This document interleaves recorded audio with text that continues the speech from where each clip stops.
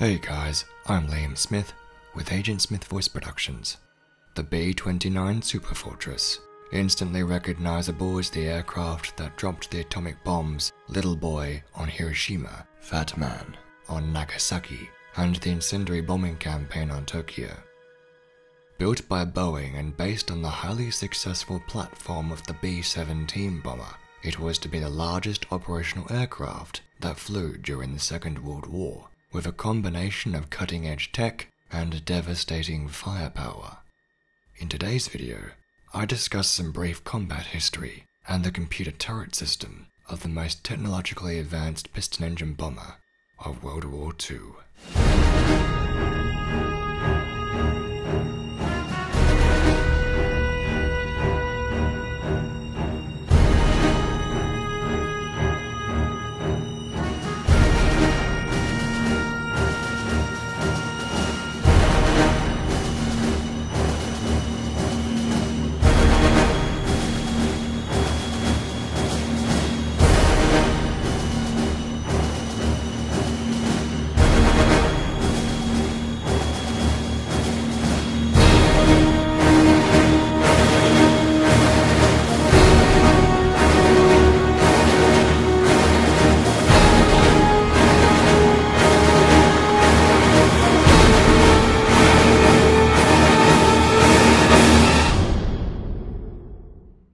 According to historian Eric Larrabee, the B-29 was the greatest gamble of the war, costing over $3 billion. The first B-29 prototype, known originally as XB-29, rolled off the assembly line on September the 21st, 1942.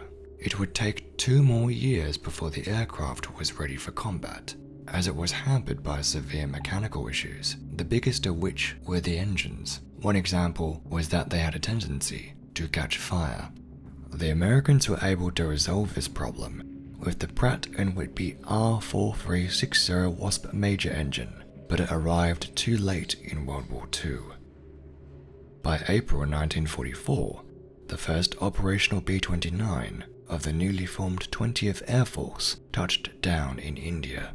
In May, 130 aircraft were operational, and on the 5th of June, the B-29 flew its first ever combat mission, with 77 out of 98 aircraft taking off from India to bomb the Makassan railway yards in Bangkok and Thailand. 14 aborted the mission due to overheated engines, and the remainder arrived to find the target obscured by bad weather.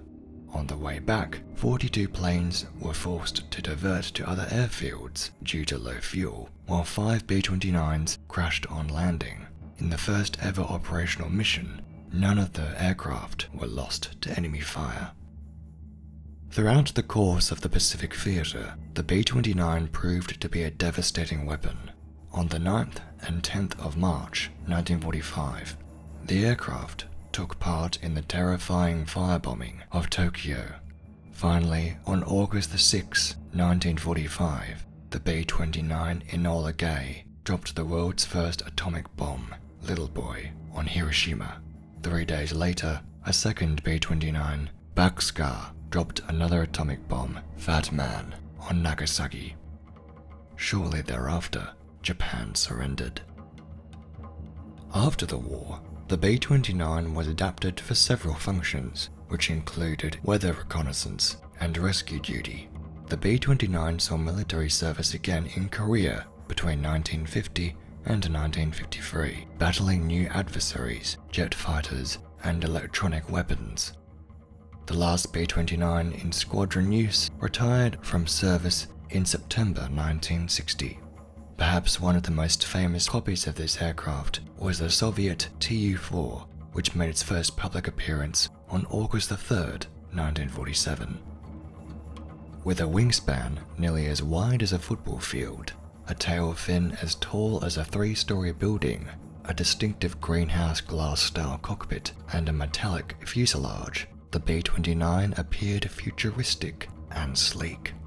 Powered by 4 air-cooled Wright R3350 duplex Cyclone engines, it had a range of 5,800 miles and a bomb load of 10 tons.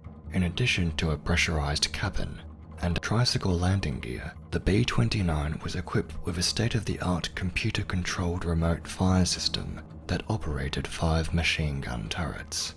In 1944, the evolution of the electronic computer was in its infancy. Most computers of the time were designed to break Nazi war codes. A single computer would encompass an entire room. Fortunately, the Superfortress was such a massive aircraft that ample space was available for a new high-tech computing system. Unlike the B-17 and other bombers, gunners in the B-29 Superfortress were no longer required to physically operate the heavy machine guns that sat in openings in the fuselage or dangling from turret balls at the bottom or the tail of the plane. With the pressurized cabin, the crew weren't exposed to the cold, thin air encountered at very high altitudes. Instead, the weapons could now be aimed optically by a special targeting system that was controlled by analog electrical instruments via a fire control officer and one gunner. In the remote system, the gunner simply aimed the sight directly and the turret was driven electrically to follow the sight position signal. Throughout the aircraft were 5 sighting stations, 1 in the nose and tail, and 3 in the center fuselage. Each sighting station was equipped with separate computers dedicated to each gunner's sight, thereby increasing the weapon's accuracy by compensating for airspeed, temperature, humidity, gravity, and even the lead in aim needed to pinpoint an enemy target. It was the revolutionary General Electric Central Fire Control System that directed the 5 remotely controlled turrets, which were armed with 2 50 caliber heavy Browning M2 machine guns. What I find very fascinating was how advanced this analog computer was when operating the turrets. Logic was built into the system so that fire was interrupted if the turrets were ever pointed at parts of the plane. To further limit gunner access to these turrets, the system was able to automatically reload in the event that ammunition became jammed. Whilst this computerized turret mechanism was revolutionary for piston engine aircraft, the introduction of the high-speed jets by Nazi Germany quickly rendered such systems obsolete. Next time in my war videos, the V2 rocket.